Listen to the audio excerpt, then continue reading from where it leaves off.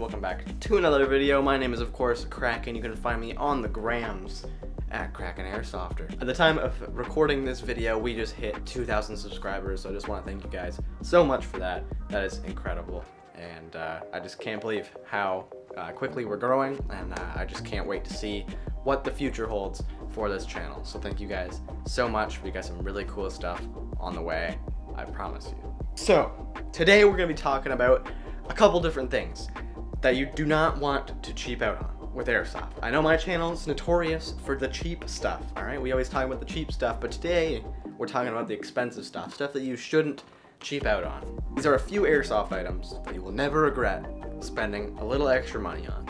So I think some common misconceptions here is the gear, for sure. Everyone has to, look the part, has to look really cool and all that stuff when it comes to Airsoft. Especially for a lot of the noobs out there. You show up to your first Airsoft match and you're just wearing a hoodie and track pants.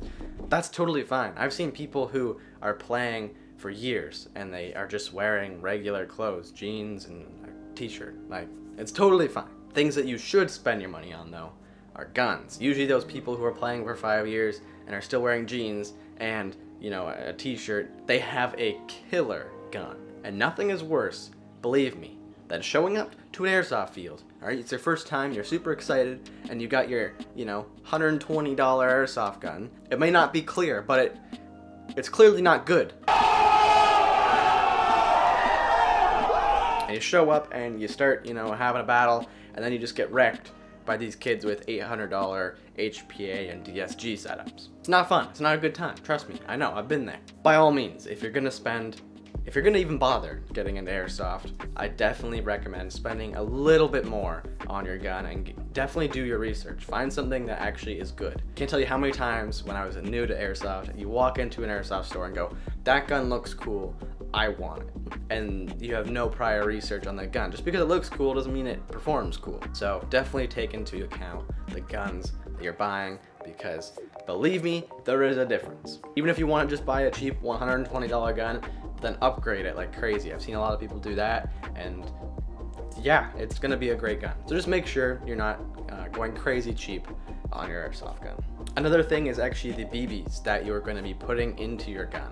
You want to make sure those are high quality. When I first started Airsoft, and we were using plastic clear soft shotguns from Walmart. Like, it was nothing crazy at all, and that you can just throw whatever you want into it. We were using like 0.12 gram little green and yellow plastic BBs. I'm sure you guys have all seen them. But if you look at them closely, they are the most imperfect circles you've ever seen in your life. And then you compare that to, an Elite Force 0.30 gram BB. Those things are pristine, and that's what you want going into your expensive gun. There's so many intricate parts in the feeding system, in the barrel, in the hop-up rubber, everything. You don't want that to be getting screwed up by some cheap BBs. And also, a lot of cheap BBs can actually shatter in the gun when the spring fires, or whatever other system you're using. When they actually get fired, and they can actually shatter inside the gun.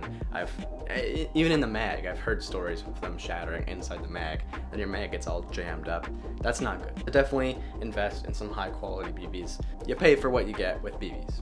Now next, of course, is eye protection. You do not want to be cheaping out on eye protection. Don't show up to the field wearing your Nerf glasses, alright? It's not gonna happen. Also, don't just go on Amazon and find some cool gas mask or something that's $25, Prime next day shipping or something. Like, it's not gonna cover it's gonna cover your eyes, but you get shot once and you got a bunch of plastic in your eyes. That's not good. As much as it's hard for me to say this, eye protection is not just about looking cool, it is protection, alright? So just keep that in mind, use discretion, and buy something that's actually gonna protect you. Me personally, I'm a paintball mask boy. That's just what I prefer. I've been through helmets, goggles, the metal face masks, all that stuff. I personally just prefer paintball masks. That's just my opinion.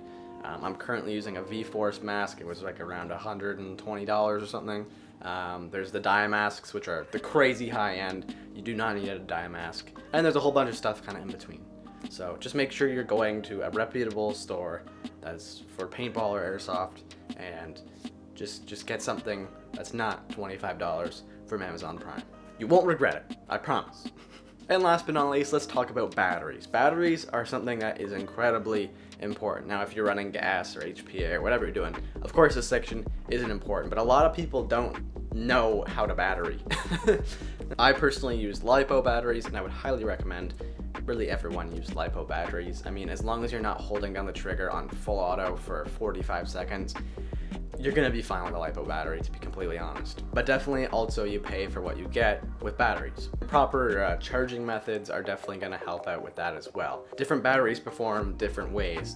I know LiPos are super picky batteries, so definitely know what you're doing when you're charging a LiPo. After every single time you use one, basically, I highly suggest you throw it on the charger, and then before you go out to the field, maybe the night before, throw it on the charger again and just get it fully juiced up. If those cells get unbalanced, it's a nightmare. You're gonna degrade your battery life significantly. You can go 3 times and you'll notice a battery life decrease if you're just not charging correctly. If you guys want me to make a video talking more about LiPos and how to care for your batteries, definitely let me know. But it's super important just to know how to look after those and protect your investment, really. So I hope that gave you guys some ideas on what not to cheap out on when it comes to airsoft stuff. There's definitely a lot of things that you don't need to spend a lot of money on, but there are a few things you probably should. Thank you guys again for 2,000 subscribers. I cannot wait to see where this all leads. I'm loving the process and loving making videos for you guys, so thank you so much for tuning in. We will see you in the next one. Peace, guys.